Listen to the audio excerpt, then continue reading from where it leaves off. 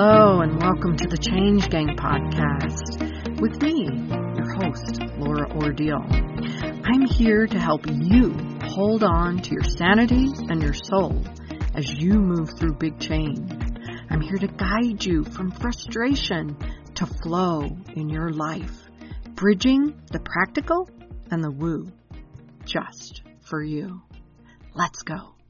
Welcome to the Week Change Gang. I have an amazing person named Jamie Quinn with me today, and she is a certified hypnotherapist specializing in trauma, PTSD, as well as a skilled nutrition coach. And we've had a conversation already in terms of the trauma, PTSD, and the connection there. And I wanted to have her back to chat a little bit more about the nutrition side because it gets missed so often in the healing process that we have in our lives. So thanks for chatting with me some more, Jamie. I appreciate it. Yes, thanks for having me back. You bet. So we touched on a little bit of your story, and I'm going to recap it super simply and not serve it justice, I'm sure. But you had some definite trauma in your childhood. Your mom was attacked and survived by a serial killer. She was attacked by a serial killer in your bathroom, in your home, actually on a holiday. Yes? No? Yes, 4th of July, and we had been at a camp out. We had been lighting off fireworks, and it was dark. It was late at night. We're talking years ago, and my mom went to the bathroom, and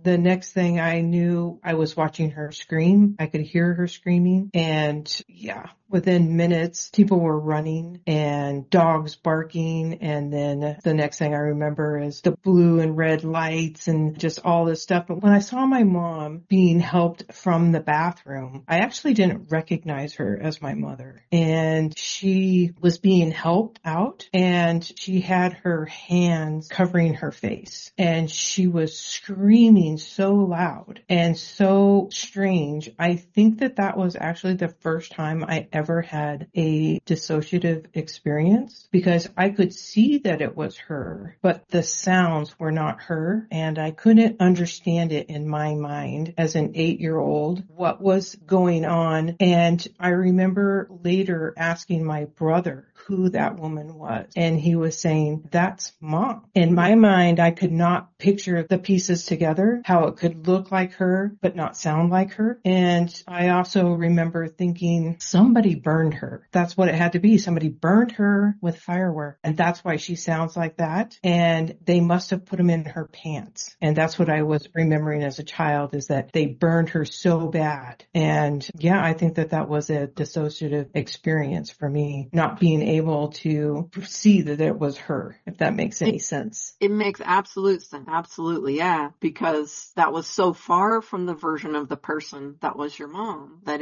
I could see how it wouldn't make sense at all. Our brains at that point are still putting things together, and it's just like, okay, that one. And also I can imagine in that moment, your subconscious stepped in and said, "Ooh, we need to separate this instance. We need to protect you." So the first thing it's going to do is step in and find an instant way to try and protect you in that moment. I could see how that would happen. I think maybe my mind thought that it would be better that she was burned than somebody attacking her in the bathroom. Yeah, that wouldn't even come to your mind as a possibility at that age, as something that happened. Did you find out right after that she had been attacked, or did she tell you later? I guess I never asked that question. It seemed that we were just whisked away and put into a car, and nobody came to talk to us about what was happening. And I just sat and watched figures running, and I can just remember shadows, and that 4th of July has never been the same. I bet it hasn't. That's got to be quite the association with that. And most of my life, I've had a problem with very loud noises and loud motorcycles or really loud music or just any kind of bang. And I think it's related to it. Now, actually, this has been so much better since I went through hypnotherapy. If I was around a sudden loud experience, I would get a jolt of pain through my body. And I actually tried to get help for that. And I would ask my doctor or a counselor, I have this thing that happens to me with loud noises, and they kind of look at you like, what? And never mind, I'm just a weirdo. But I never realized that those loud noises were like jolts of adrenaline from that night. And actually that has cleared up, and it feels so good that something can go by me, a really loud motorcycle, and I'm not cringing. I bet. Oh my goodness. That probably is like, oh, what a relief. And so you shared with me too, and I hope it's okay to share this, that after that incident with your mom, you guys went and stayed, you and your brother and you, or your mom, your brother and you went and stayed in a motel, and she basically sequestered herself, and you guys were kind of outside of that, outside the room for the majority of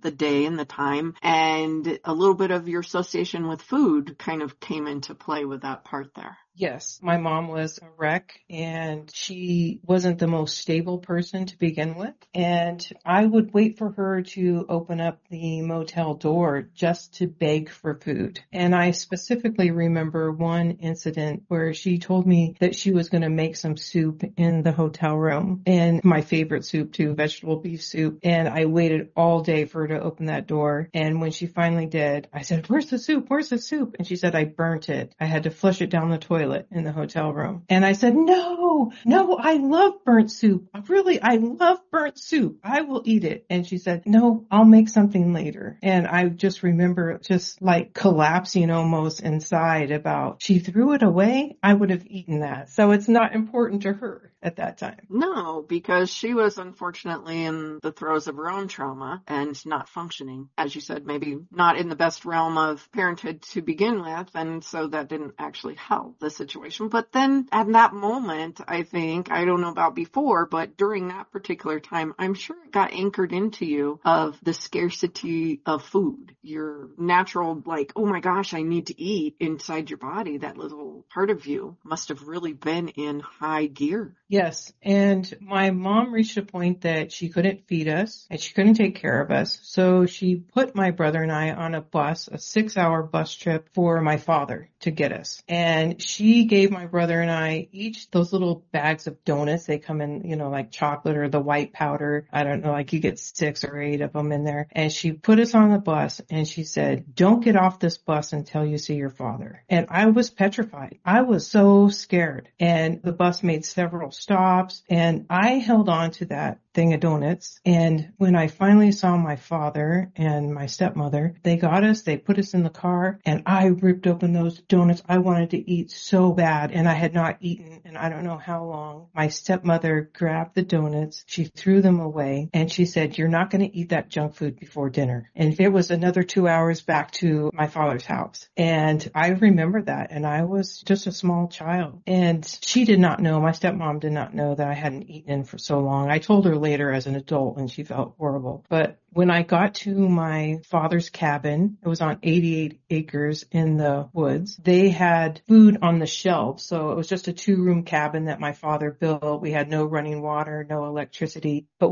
I still have the kerosene lantern we used to light the cabin up at night. But lined on the shelves were all kinds of soups and cereals. And as a child, I stood looking at all that food on the wall and thinking, I am never going to go hungry again.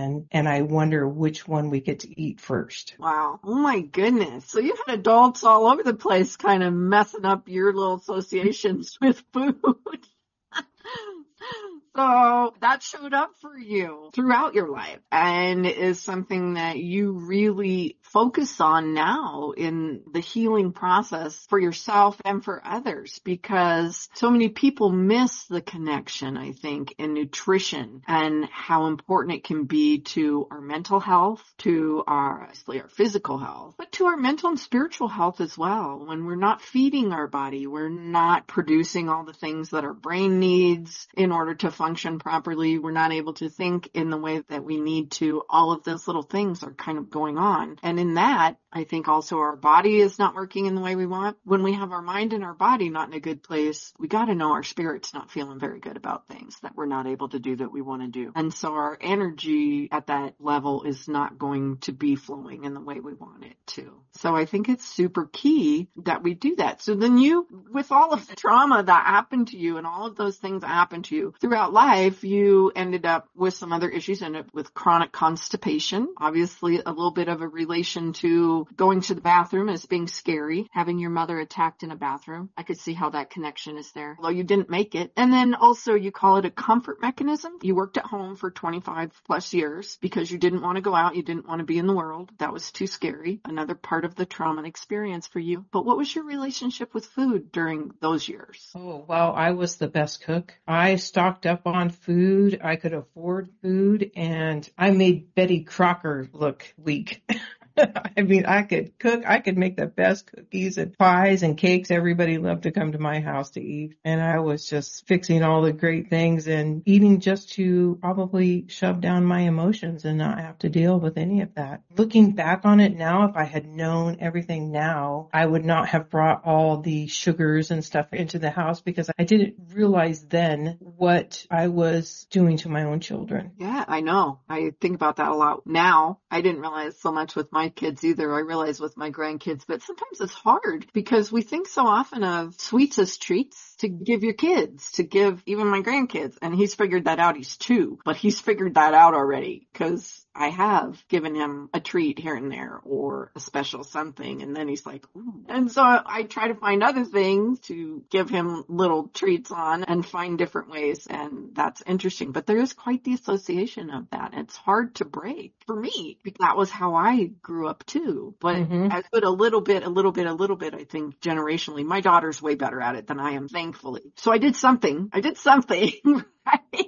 And so is my son. And so they're kind of passing that on along a little bit better than I did. But when you were in that process, did you decide once you realized that you wanted to start healing, you had a moment where everything kind of changed for you and you knew you needed help with the way that things were going for you with that trauma that was in your life? Did that at that point involve nutrition or did that kind of come later? Because I know we talked a little bit in the other one about you went in and you searched for the therapies and thankfully found hypnosis. And that one made a difference for you in clearing the traumas and especially going into the PTSD trauma part of it and doing that particular protocol, the 6-week protocol, doing that cleared it for you. Nutrition came in where? Nutrition came in, I would say, probably second. So I started with actually exercise, and I started exercising a lot, and I'm thinking that I'm going to outrun my fork. And it's just an impossible scenario. I wanted to lose weight, but I did not want to give up all the yummy things that I wanted to eat as well. And so I started out by going to a yoga class. And this is a funny story, actually. I was super overweight. I hurt my back, and I thought to myself, okay, I've got to lose weight and get fit or I'm going to have to find a different career. I can't work. My back is so bad. So I signed up to go to a hot yoga class on my birthday and I got brand new sweatpants and a sweatshirt and I got a Walmart yoga mat and I was like, yeah, here I go. And I had never been to a hot yoga class before. And I don't know if you know what happens when it starts getting hot in there and your clothes get wet and then they start sagging. So you do not wear sweats to a hot yoga class. And so the neck piece is now so wet and sagging down. It looks like I have a V-neck. My pants were so wet. When I'm in downward dog, I'm trying to hold on to my shirt and my pants at the same time. So my shirt doesn't fall off over my head. My pants don't fall down. And then I'm trying to alternate in between hands because my hand can only stand so much pressure for so long being overweight and not doing yoga. It was just a nightmare. Let me tell you, I did not give up. I went back and back and back to that class and I went back so many times that I eventually couldn't even afford it.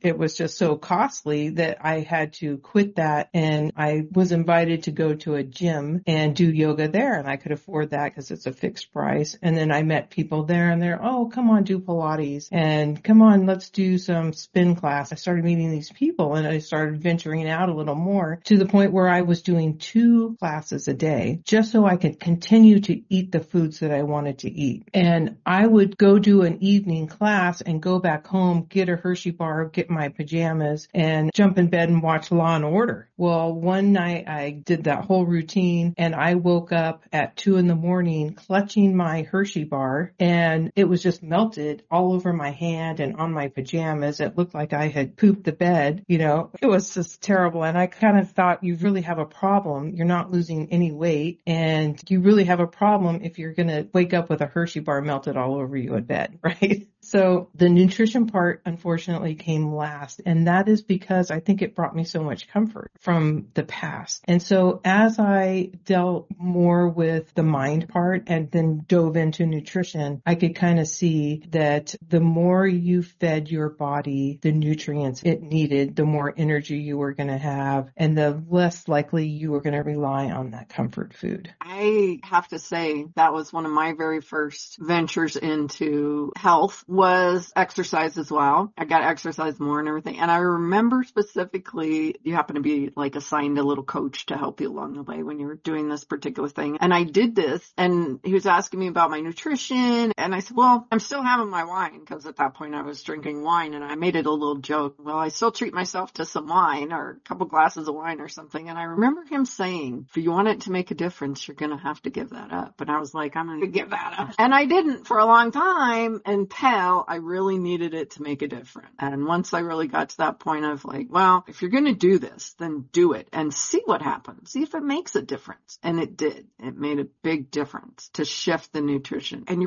my body just felt better. I didn't have the sugar or at that point the alcohol that you have the next day that brings all the cravings back up. Sugar's my thing. I do struggle with sugar, and that's a little bit of a mental thing for me, kind of going back to my childhood too, of scarcity and not enough, because I was told no a lot. And so now it's like, I'm a grown-up and I can say yes if I want to. So I overdid and would say yes all the time just because. But now I know it's like, well, you don't have to say yes every time. You don't even have to finish everything on your plate. It's magic that way, where you get to decide now. But it's a process, and you don't realize how key nutrition is in everything that you do. It is. And what I would like people to realize is we're either going to pay it now or you're going to pay it later. And so you can pay it now and be good and try to eat healthy and really go that route, or you can indulge in everything you want, but bottom line, you're going to pay for it later. So if you pay it now, you're going to feel good while you're doing it. But if you pay it later, it's going to be a lot harder. That's where you're getting into diabetes, high blood pressure, and heart disease, Alzheimer's, dementia is all coming out to be sugar related. And one of the scary things as we get older, I'm 57 now, and I have diabetes and heart disease that runs rampant in my family. And I feel like I'm just starting to live. And that is why nutrition is so important to me now, is so I want that longevity, and I want to feel good going into the future. And I want to feel good when I hit that trail next week. And so that's so important to me. And having a big why is definitely going to help you reach your goals sooner if you always remember that why. And I don't want to be struggling with heart disease and diabetes. No, and you've used the work that you do now, having found hypnosis and mindset and all of the things that are there. You use that to help you with that, to help balance yourself out and to help other people to move beyond the willpower issues, correct? Yes. So I have a year-long program that I help people with, and we start off with doing hypnotherapy because it starts in the mind first. And we need to get to those seed stories, get to the belief shifts and changing your thoughts around the stories you've been telling yourself. And then as we move into nutrition and we start talking about how to fuel your body properly, you start feeling better, which then is going to propel you towards the movement part and the exercise part. So it starts in the mind, then it goes to nutrition, and then the exercise. And it doesn't have to stay like that, hardcore, but that's pretty much, if we don't deal with the mind first, you're just going to end up yo-yo dieting. You know what to do. You know how to eat. We know we should be eating our vegetables. Yet why can't we make that happen? And I know so many people ask themselves that. I actually literally was speaking with someone a couple hours ago who was reaching out to me, and they are, I forget exactly, but like a certified nutritionist. I mean, somebody who does nutrition in their work. And she's struggling with binge eating. She's struggling with eating outside of the scope of where she wants to be eating. And she's like, I used to be able to manage it and be able to say no to it here or were there. And she also had some sensitivities that she needed to avoid. And she was telling me how now she just does it. It doesn't matter that she knows that she's not supposed to. It doesn't matter. And she started talking to me a little bit about some of her life and some of the things she's been through. And she very much has some real difficulties and some traumas that are there in her life. And I'm not sure she's made the association. I think she maybe is just starting to. She's having some struggles because of some of the things. Unfortunately, even though we see a lot of the things in our own life, there's things that we don't remember, things that we don't see that might go even further back. That could be when you were a year old. That could be when you're a teeny baby. I know I've heard of people remembering when they were 6, 8 months old and something that happened then that all of a sudden once they come into that awareness of it, they have all of that cleared. And then they're able to make the right choices, to do the right thing for themselves. And if they need the encouragement and the boosting and the knowledge at that point, I think it's great that you're there. I think that's a wonderful process that you have to do the hypnotherapy, to get the mind right, to clear the way so that when you start out, open the gates and have everything cleared so that you can move forward in a way without the obstacles, without the beating your head against a wall and not able to do the things and feeling bad about yourself because you're constantly in that yo-yo or in that failure mode and the shame and all the fun stuff that comes with that.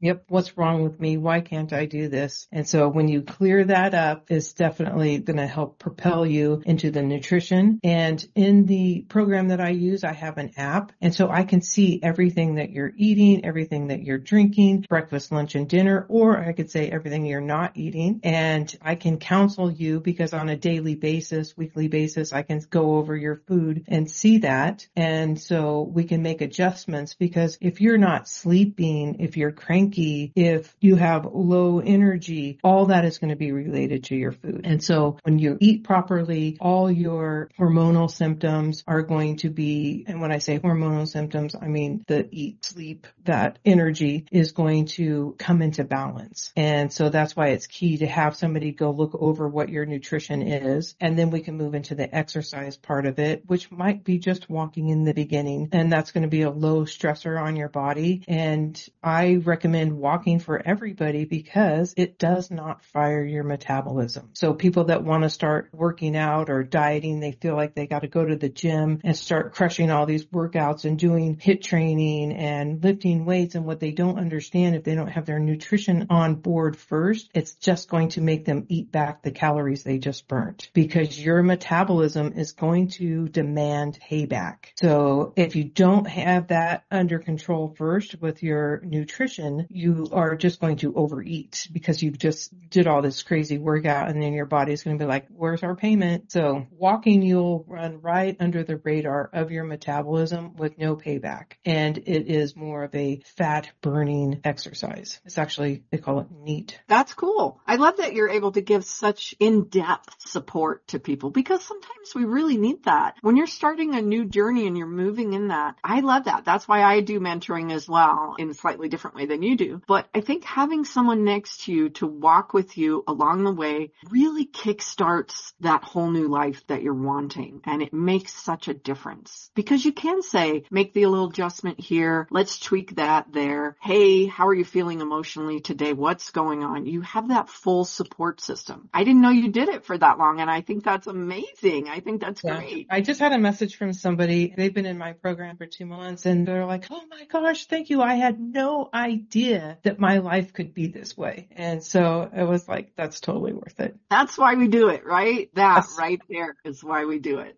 I love it. Well, thank you so much. That was really insightful, and I appreciate that you were willing to have this conversation with me, Jamie. So if you don't mind, tell people where they can find you and hop onto that amazing new program that's going to be there, that year-long program. Yeah, QuinnHypnotherapy.com. And you can find me on Instagram as well at Quinn Hypnotherapy or on Facebook, the same, Quinn Hypnotherapy. Thank you. All that will be in the show notes, so you can go and click on the links there and hop on over and get in touch with Jamie, have a conversation with her, and change your life forever. So I think that would be fun. Thanks for being here, Jamie. Thank you. All right, Change Gang, I hope you have a great one. I hope you move into the week in a wonderful way, and I hope to meet you same time right here next week. Ciao. I hope today's episode was interesting to you in some way and fun. If so, hey, find someone to share it with. Maybe they need to hear it too, or maybe they'll just enjoy it. If you'd like, go ahead and grab my tips on supercharging your success. It includes a free short meditation to do just that. You can find that at bit.ly/supercharge your success. Until next time, happy day.